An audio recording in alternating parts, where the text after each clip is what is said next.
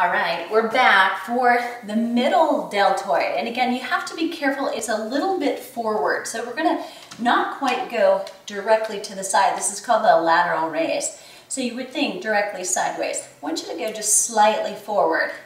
And I want you to watch the arms. So down at my side, I have them against me. And I'm gonna rotate so that my thumb is up and then down. So not quite relaxed down, but stopping about 4 to 6 inches from my side.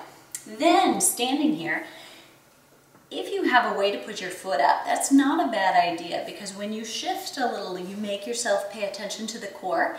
And if you're doing one exercise or a series for a long time, it's very easy, if you have this tendency, as I do, to lock your knees and forget you need to unlock. So just elevate one leg and that can help. So a little stool on the floor, even on a pillow, might help you. Here we go. Lateral raise, lift, and then down. Raise up, and then down. So think really tall, the crown of your head going through your ceiling. So you want excellent posture.